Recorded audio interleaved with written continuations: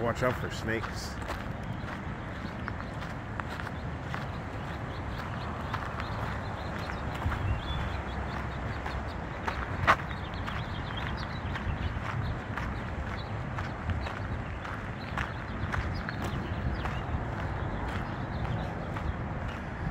You can tell just by the size of the trees and stuff, it was a nice shady spot to be.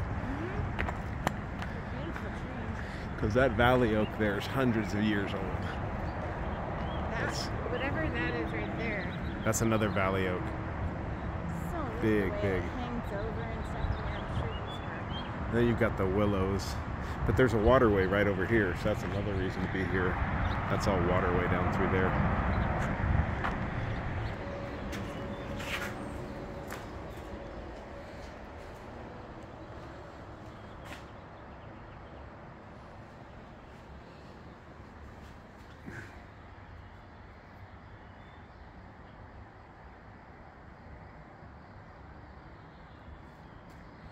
Interesting history in here about the fort itself.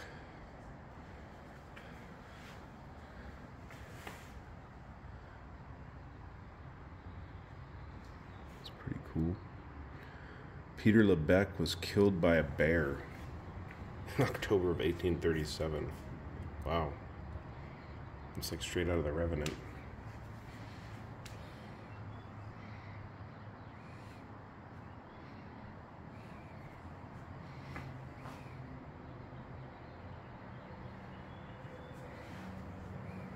Cool. And some of the uniforms. And then a big cannon. Looks like a 20-pounder or something. That's solid brass. See its ears sticking up? Come here. See just to the right of the tree, you can see its body.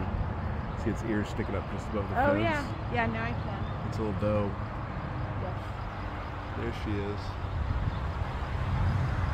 Oh, she's eating the fresh leaves off the tree. That's pretty cool. So I think this would have been like the main barracks for the troops stationed here. She's eating the fresh leaves off the tree. That's cool. You just send me a picture. Hey, baby.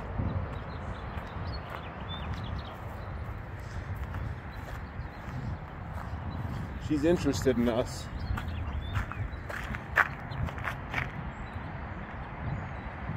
There she goes.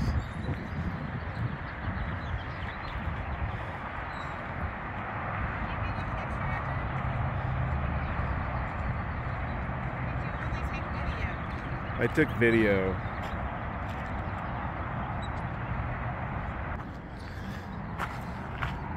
So this is the stairway, I think, into what is the barracks where the troops would have been. I think that's the general's headquarters, and then there's a brig, it looks like, or a jail back there. We'll go check that out.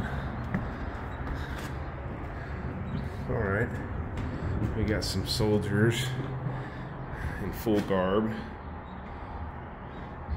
It's the uniforms they wore from 1854 to 1864, so for a decade.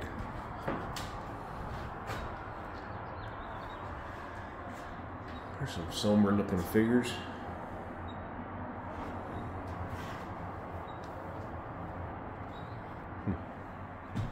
Come in here. It looks like it's going to be a set of surgeon's tools.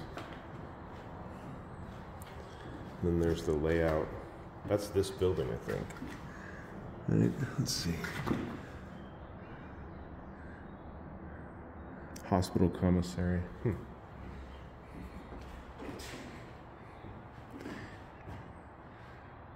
Example of what some of the women would wear. And some of the fun activities. Ooh, there's a watch in there, guys? What is that watch? I can't tell. If anyone knows what that pocket watch is, maybe it's just a replica, I'm not sure, but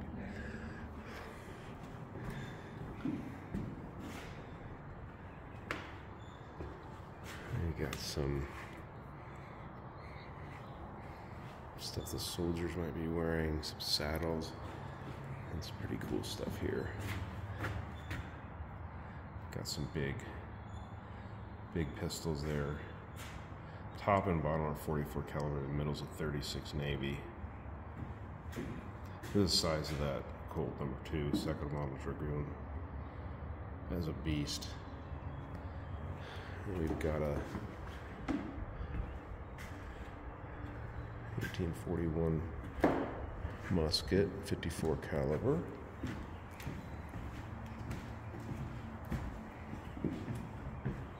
This is when you get into your Sharps carbine. So these are actually breech loading rifles. You drop that lever, stick your round in behind it, cock the hammer and fire it. So this was more of a rapid fire, actually a cartridge fired weapon. And then again, we got more muskets. Got a Springfield here in the front, 58 caliber, 58 caliber. It's like a water pipe. It's insane. People were throwing like steely marbles at each other. And here's an example of what a mounted soldier might look like from the fort in the day. And this room is glassed off, but you can see a large fireplace here. Uniforms hanging, and then the bedding is rolled up. So this would be where the actual sleeping quarters was for the soldiers of the fort. Slept on mattresses, but they were on the floor rolled up. You can see their hats and their boots up above on the rack there.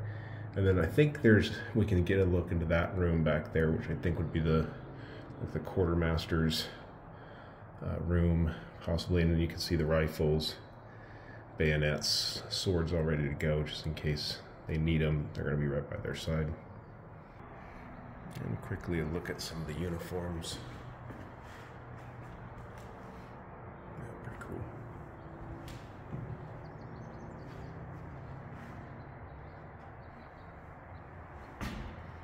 Let's go check out that master quarters. Actually, this is the first sergeant's room, and so you can see his own room, fireplace, pretty cool. Dragoon's flag there, and then you've got the master's quarter. Wait, not the master, that's first sergeant's room, and he's not in here alone. It looks like there's 4 beds, so he's going to have his main guys with him in here. Desk, correspondence. Cool. And then yeah, saddle here. So pretty neat. And there, if you guys want a little more information about this particular first sergeant's room, there you go. So here's the main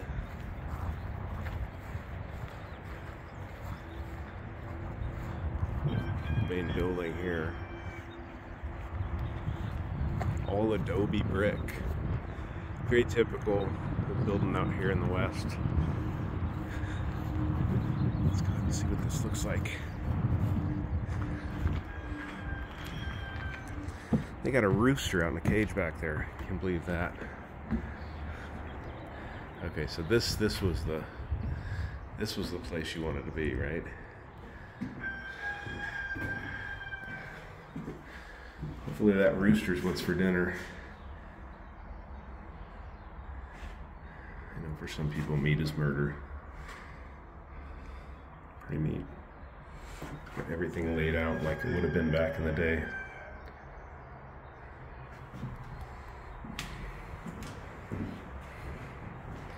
This is what the basement. That's just scary and dark. It's where they stored mostly food, and he preserved snakes and lizards and other things for the Smithsonian Institution. Because it kept cool. Oh, for the Smithsonian? Because they were sending stuff from the West back there. That's neat. Science examples. There's a desk. This is the captain's house. Imagine being the captain of this fort, and this is your layout. Pretty nice. I mean, man, 1854 to 1864. This would have been a nice place to have. You can see that fireplace is well used. It's neat. We'll go up the stairs. Check out the back patio first. Nice little patio off the back of the house. And this is looking into, oh, this is the kitchen. Check that out and see if you guys can see that. A little tough to see in there, a little dark. Chicken, it's what's for dinner. All right, now let's go upstairs. Super narrow stairway, window at the top to light it all up in here. Gets dark. And this is pre-electric lighting. Gas lanterns. As you can see, in every room has gas lanterns. This would have been the kids' room. The child and the servant would have slept in here. Little rocker on the floor. Pretty cool. A beautiful window looking out. Probably saw lots of wildlife out that window, kids did. And this would be the adult bedroom. I'd assume the master's quarters or the captain's quarters. You can see a nice washing area over here. You can wash up in the morning, as I'm sure the servants would bring up water. And then you've got the closet there. A nice desk underneath the window and the bed. I kid you not, that thing almost made me jump out of my skin when I came around the corner. A wolf hide on the floor. I don't know if that's original to the room. It doesn't say anything on the sign about it, but man, it did make me jump, I have to admit. All right, go back downstairs. All right, so that building over there, underneath or behind the big valley oak trees, that is actually the quartermaster's office, from what I understand. And then over in that area there, right across from the main quarters building, there used to be a kitchen over there that burned down. But this is a view from the captain's deck here. Of course, back in the day, there wasn't an interstate cutting right through the middle of the front yard, but pretty impressive. So thanks for joining me. And for guys that stuck around, I am wearing my Laco Cuxhaven. I don't know if I can get that to focus there, guys, but I'm wearing a Laco today. So, all right, guys, take care. See ya.